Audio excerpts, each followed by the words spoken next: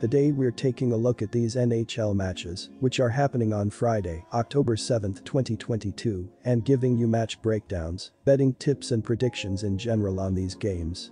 Welcome back to High Stakes, let's get straight into it. Also, don't forget to subscribe and push that notification bell to get notified as soon as we release these sport prediction videos. And if you would like more betting tips and predictions, then check out our Patreon in the link down below.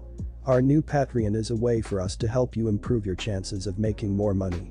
Multiple plans are available for each and every one of you. By becoming a member of the High Stakes Patreon, you will have access to our best team picks, total picks, parlay picks and much more.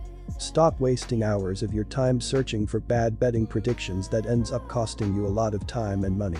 Join the High Stakes Patreon now and get the best betting picks.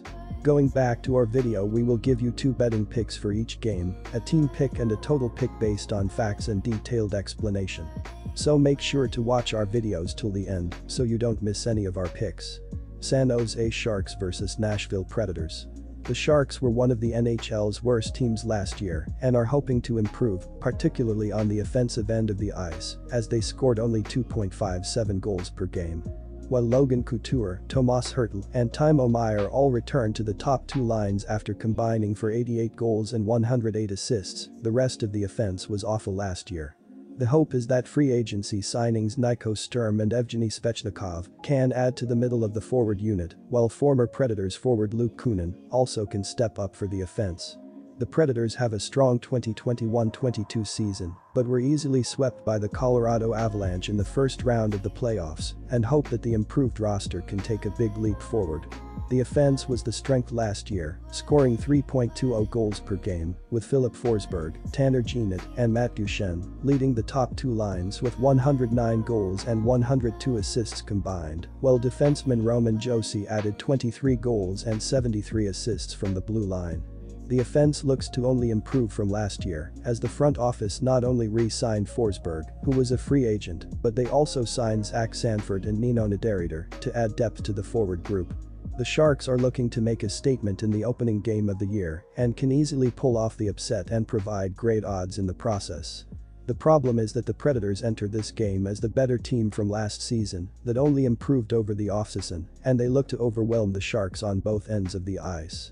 The Predators look to constantly find the back of the net with Filip Forsberg, Matt Duchene, and the rest of the forward unit carrying the puck into the offensive zone and creating open shots with strong movement to the net, allowing Roman Josi to find open ice from the blue line to generate shots on the net as well.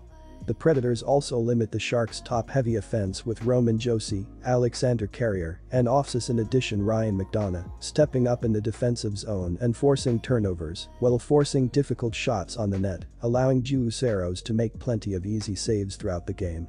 The Predators should win the game and cover the spread in a dominant win to start the season. Our team pick is Predators minus 1.5 goals. San Jose's offense was a major problem last year, and they did not really improve in the offseason. They remain with a lack of firepower, and no player is a major threat offensively. Kaapo Kähkönen and James Reimer will share duties between the pipes. Without much improvement to the roster, the Sharks will struggle once again this season. The offense was not good for the Sharks last season. San Jose are ranked 30th in goals per game and 26th in shots per game.